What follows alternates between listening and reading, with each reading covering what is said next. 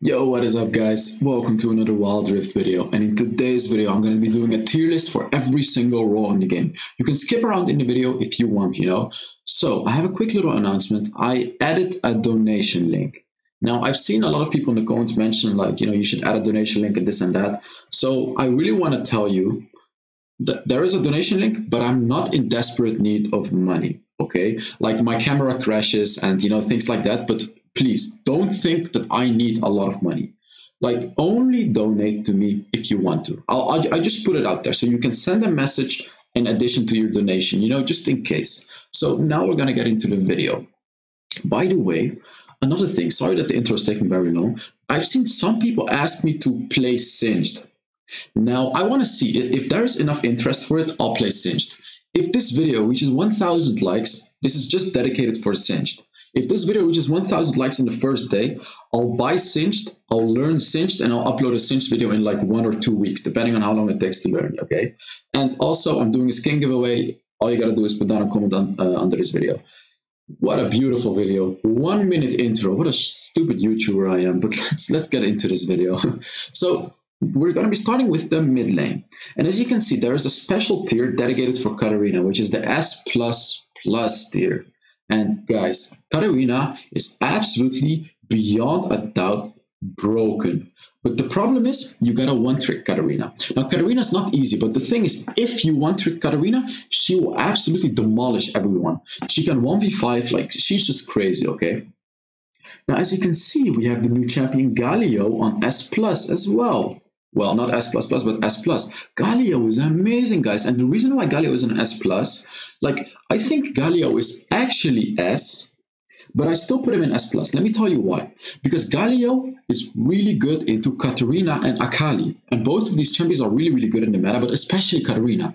Like, Galio should do fine against Katarina. Like, Katarina destroys everyone else, but Galio can actually do fine.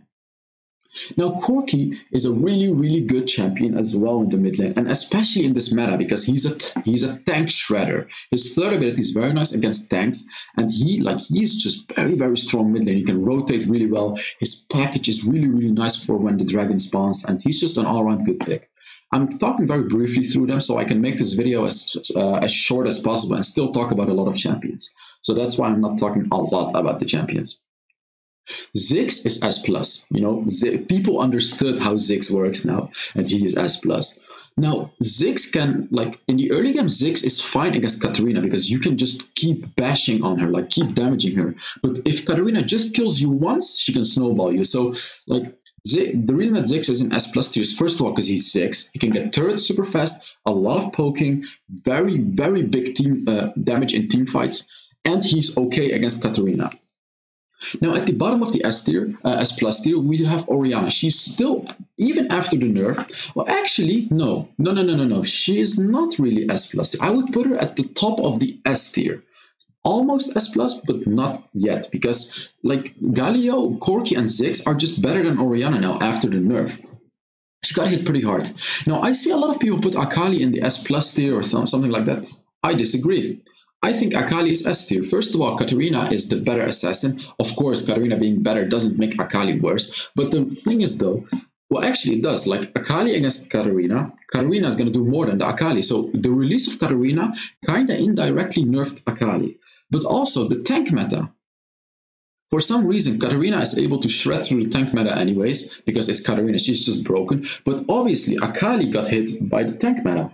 The reason that tanks are better now, makes Akali a little worse, because she's really good into squishies.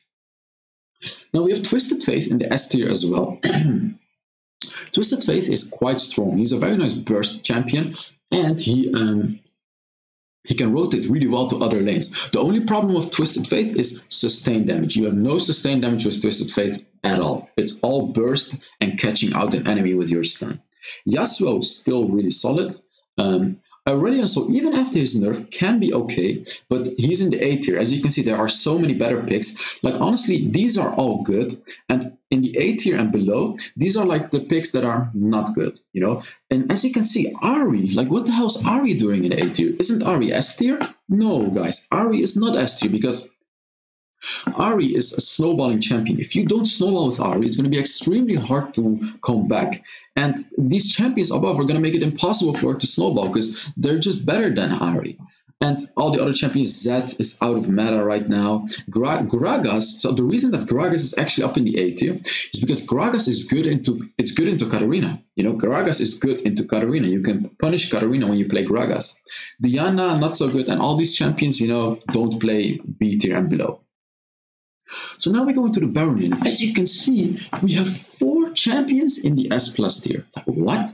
4 champions? Yes, actually 4 champions. So after playing a lot of these champions, I actually decided that they're all equally as good. Darius, Malphite, Camille, and Fiora. These 4 champions are S plus tier in the Baron lane right now. It's just they are so strong. Every single one provides so much utility to the team. Darius, incredible team fight. This is solo queue, by the way, guys. If this was not solo queue, Darius would actually be in S tier, but this is solo queue. I forgot to mention it, right? Darius is in the S plus tier because in solo queue, you can easily hard carry against 1v5, like genuine 1v5s. Malphite, of course, with his ultimate and all the new items makes him absolutely amazing in the new update. Actually, like, I was kind of doubting to put him first or Darius, but I still put Darius first because Darius can hard carry better than Malphite. Camille and Fiora both do the same thing. They are really good at split pushing, but Fiora is really, really nice at 1v1s. And not as good in team fights. But Camille skills so well into the late game. Like, Camille's ultimate is so nice. Camille's first ability shreds through tanks because it deals true damage. Like, both of these champions are really, really, really strong. Like, they all are. After that, we got Akali in the S tier. Akali is Akali is strong, guys. Akali is strong. And the reason that she's in S tier is because she should be able to win every lane. Akali should be able to win every lane. And that's pretty much the only reason she's in S tier. Of course, she's a solid pick, but the problem is she's not tanky. And not being tanky is, you know, like, the Baron laner is supposed to be at least a little tanky. However, Akali cannot frontline anything. And on top of that, she even goes invisible. So she is not a frontline. So, you know what I'm talking about? Like, the enemy can go through your composition if you don't have a frontline. So when you pick Akali Baron lane, make sure you pick a tanky support or a tanky jungler. Otherwise, you're going to get destroyed. And here in the A tier, like Gragas used to be S plus tier, but I don't think he's S plus tier anymore. It's just all these other champions are way stronger than him. Now, I was debating whether or not I should put him in S tier, and I will actually put him in S tier. Like he's either on top of the A tier or at the bottom of the S tier. That's why I was like hesitating a lot with him. Now I'm going to talk about a few champions here. By the way, this little thing over here, I don't know what it is. It looks like a turtle. This is Pantheon. The reason for that is because this tier list does not have Pantheon. So I just put him to substitute for Pantheon. I'm going to talk about Pantheon now, actually. Pantheon is in the A tier because he's a very, very solid Baron lane pick, actually. I don't see him a lot, but he's very solid, guys. He's actually a counter to Darius. Darius is obviously the most broken top laner in the game.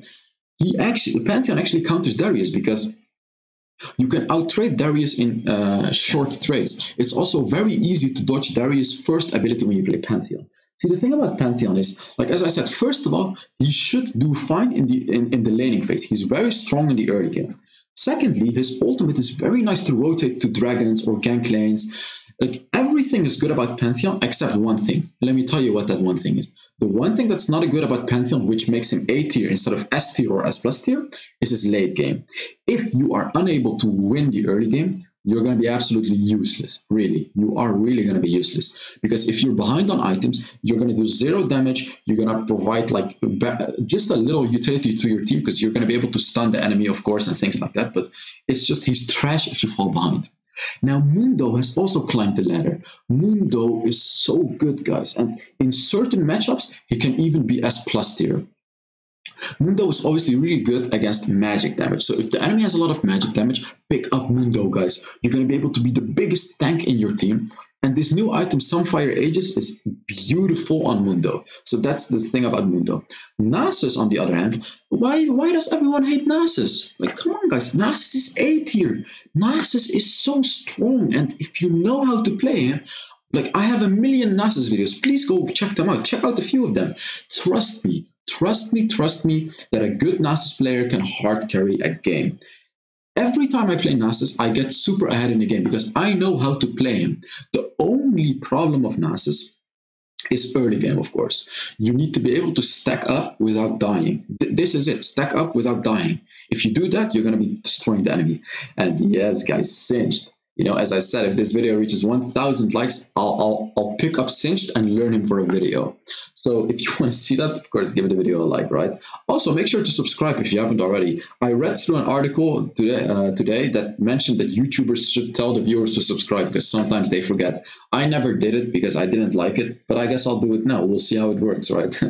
So here I also have Yasuo. Yasuo is in the A tier, and he's actually in the B tier, but I put him in the A tier because he can work well if you have good champions in your team. What do I mean with good champions? Champions that have knock-ups, like Lee Sin, like Malphite, like Alistar. When you pick Yasuo top lane, guys, make sure you have knock-ups in your team, okay? Make sure, otherwise he's useless.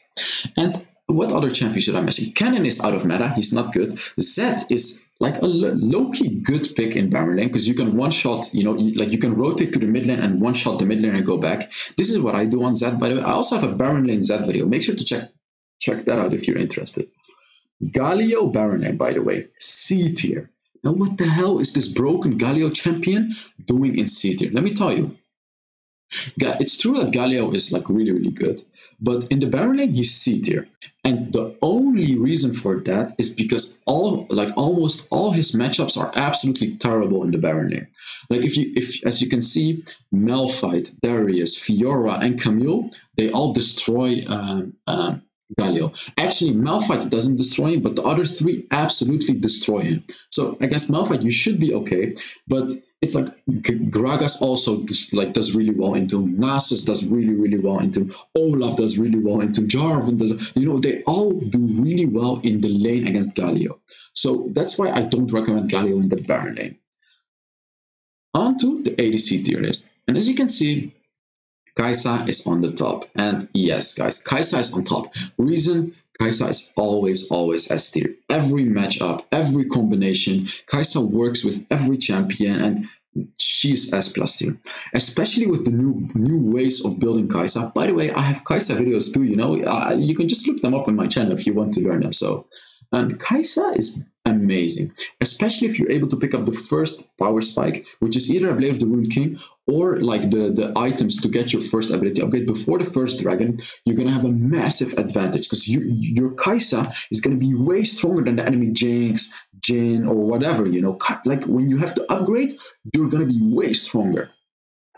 Now in the S tier, we have Ezreal, guys. Ezreal climbed my tier list all the way from the B tier to the S tier.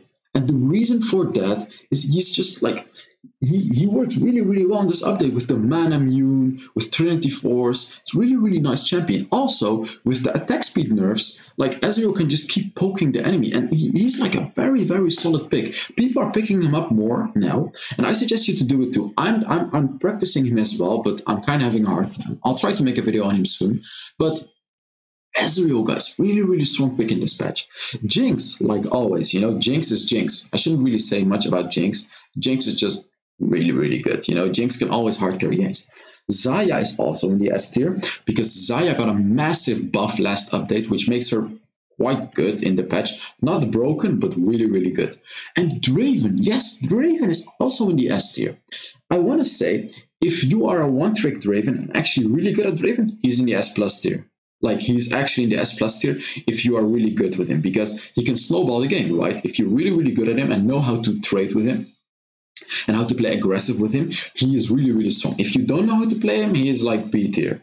So I put him in the S tier to, like, you know, in between. Like, if you are good at Draven, he's S tier. And he can really snowball games. And the thing is, he can also come back in games. Even if you get killed, all you gotta do is just farm and not get killed again. If you farm and then get a kill, you know, you'll still be able to make the comeback because you get so much gold because of his passive. And here we have Corki in the A tier. Corki is really good in the A tier because, you know, his laning is okay. And he's very especially good if the enemy has a tanky support, because you're going to be able to shred through the front line. So I suggest you to pick Corki if the enemy either has Alistar or Braum support. Otherwise, he's going to be a little harder to play, because if you're against a Janna, for example, Janna is going to outpoke you. She's just going to continuously damage you, and you're going to get destroyed by Janna. Misfortune. I want to give you a quick tip on Misfortune.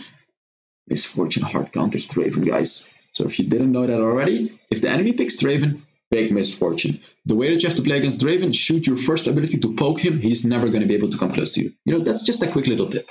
So Misfortune is also quite a solid pick in the ADC. It's just she kind of falls off. If you don't win the early game hard, the enemy ADC is just going to do more damage than you. Like, compare Misfortune with Kai'Sa or Ezreal or Jinx.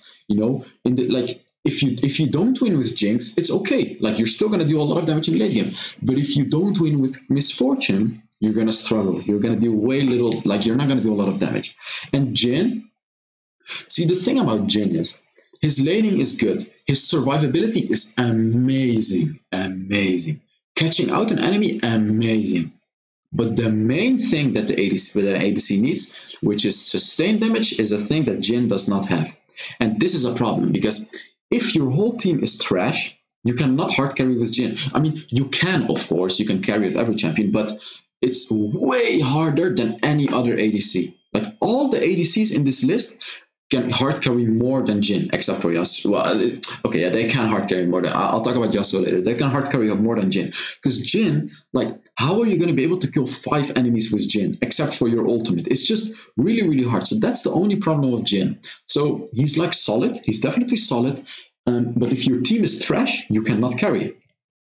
Now Ashe, Ashe is not that strong. But the thing about Ashe is her ultimate is game-changing. If you are good with Ashe, I would definitely say that one-trick Ashe players would probably be on top of the A tier. Maybe S tier, maybe. But she's just kind of weaker. So if you only play a few games of this and that, then Ashe is going to be quite hard to carry the game with as well. Ashe is really weak in the early game and skills really well into the late game. So what you got to do with Ashe, play it safe, So here I'm going to talk about them real quickly. Tristana, really bad early game, but if you can get to the late game, incredible. She can hard carry games. Vayne is only good into certain matchups. Vayne is good into tanks. And Yasuo, I put Yasuo here too. And actually on the C tier, again, pick Yasuo if your team has a lot of knockups. And if you pick him in the bot lane, I actually only suggest you to do it if your team has 3 knockups. So let's say Malphite Baron lane, Lee Sin jungle, and Alistar support, and Galio mid lane. Actually, that's 4 knockups.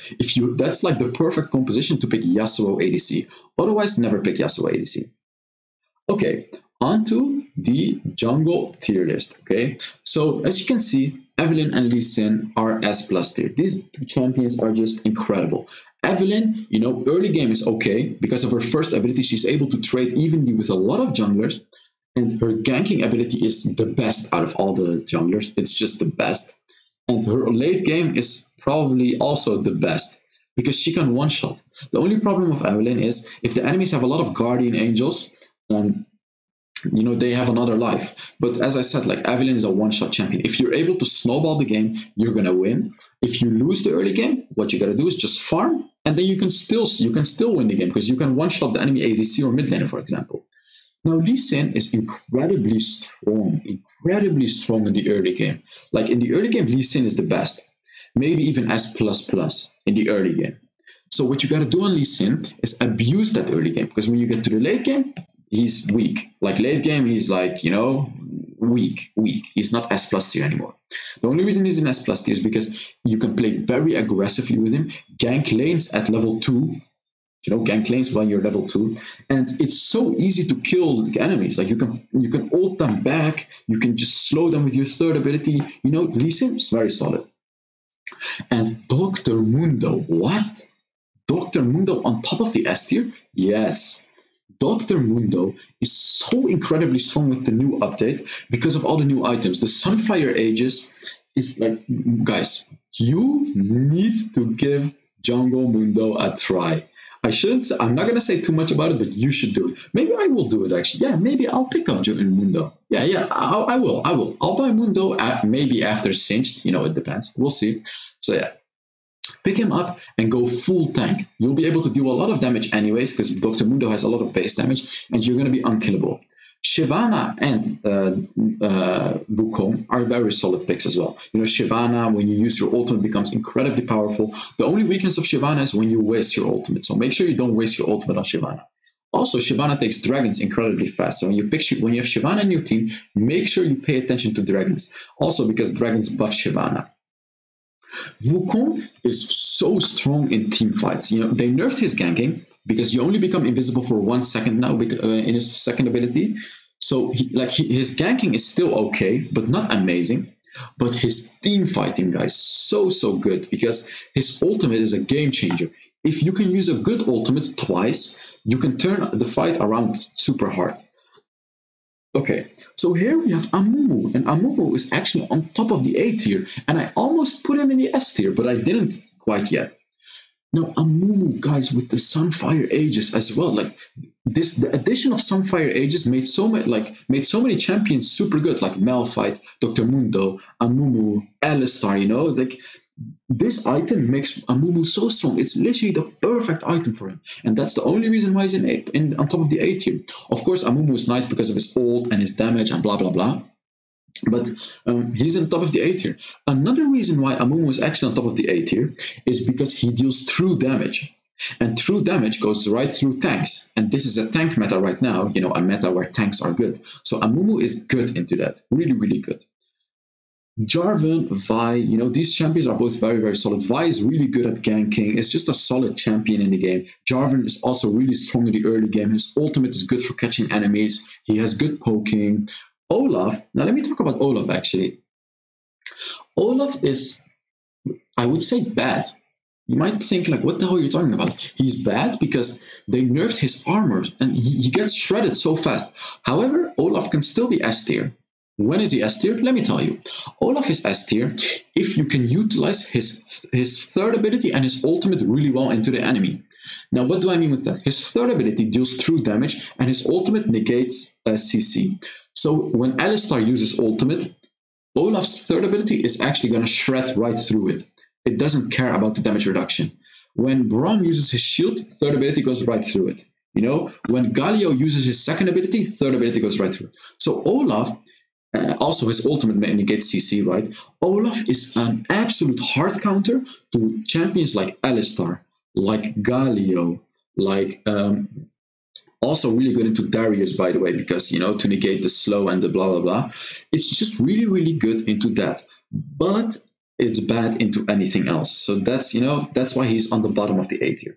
So let's talk about this one actually, the turtle, which is Pantheon. I'm sorry guys, there's no Pantheon. So Pantheon jungle has some strong things about it. Obviously, the early game is good. Secondly, ganking, really strong. You know, the second ability is really good for ganking. Also, Pantheon's ultimate is really good for ganking. But again, the problem is late game. If you're unable to capitalize on your early game, you're going to struggle in the late game. Now, the same goes for Lee Sin, of course. But the thing is, Lee Sin is so incredibly strong in the late game. Like, you know, you should be able to win early game. But Pantheon is just a little strong in the early game. So, you know, it's good, but it's not going to be as easy as Lee Sin to snowball the game. Now, Darius Jungle. I want to talk about Darius Jungle too, because this is a thing that I never see. I never see anyone talk about or anything.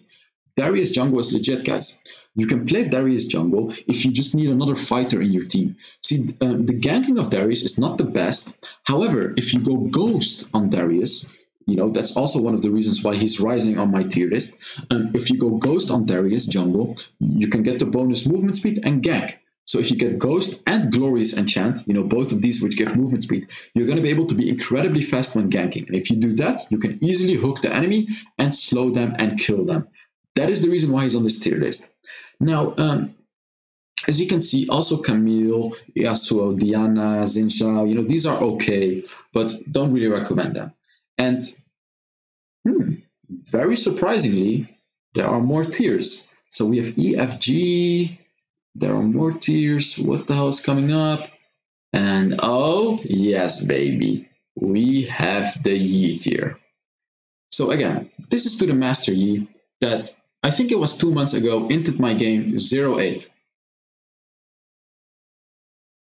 Okay, on to the next tier list. So we got support, and the support tier list changed a little bit, compared to my, actually quite a lot. There's a lot of champions that changed. So let me talk about it.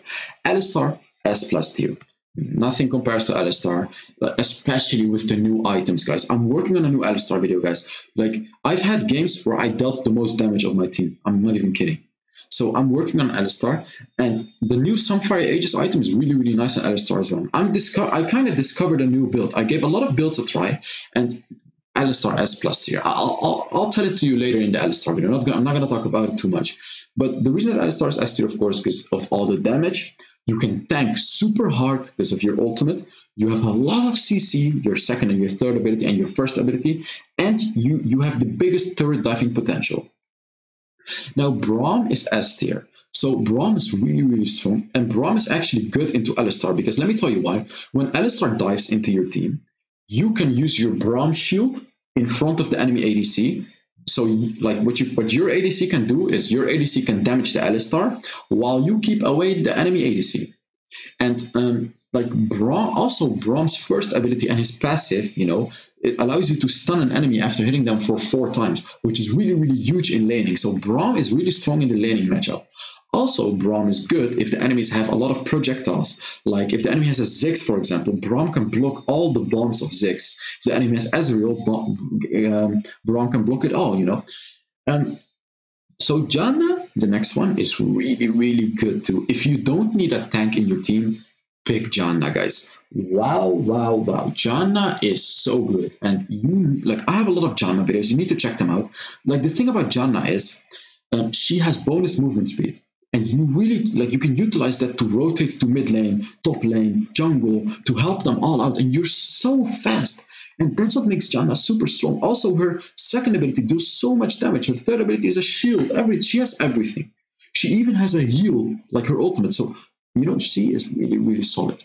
And as you can see, we have a new champion entering the S tier, which is Nami. Now, I have a friend, Keys, who has really proven to me that Nami is S tier. Like, if you are good at Nami, if you really understand how she works, then she is so strong. She is so, so strong. And she is really, really good in the laning matchup. Like, you can deal so much damage to the enemy while healing your ally. Her first ability can catch out enemies. Her third ability is a really, really nice knock-up and slow. It's a very solid champion. Very good in the laning matchup, and also very, very good in team fights. So after that, we have Rakan. Now, Rakan has also been quite an underrated support, and you should just give him a try. But the thing is about Rakan, I think you kind of need to one-trick him, because he's not easy to play. If you get really, really good with using his abilities, then he's likely going to be S tier. So Rakan, underrated. Definitely give him a try. Galio, the new champion. I don't like him a lot on support. Going for full tank Galio, I don't like it. It's just, I really, really don't like it. It doesn't really fit his kit too well. It just makes you tanky, but it's still okay because Galio is really, really strong. So here we have Seraphim, Sona. These champions are both really good because, they both kind of have the same thing. You can heal your ally. You can deal damage to the enemy in lane. Both kind of the same. Now, I want to talk about Leona. Leona is a new champion, and I think Leona is quite a solid pick, but she's not easy to play.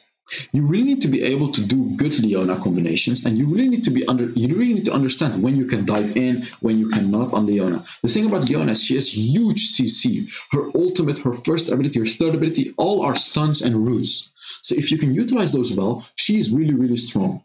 And I want to talk about Lux too, actually. I put Lux in the B tier. Now, if you are good with hitting the Lux abilities, she can be really good, especially with champions like Draven or Ezreal. Ezreal and Lux is a beautiful combination because it's a lot of poking. These two can poke so much. If you have Ezreal and Lux, you need to be able to destroy the enemy lane. Also Draven and Lux, So keep that in mind. Did I actually put Annie in the mid lane? Or did I forget Annie again? Oh, she's here. Okay, nice. So that was it for today's video. I really hope you guys enjoyed it. And yeah, I will see you all. It's like another 30-minute video. Like, can I not upload short videos, really? Is it not possible?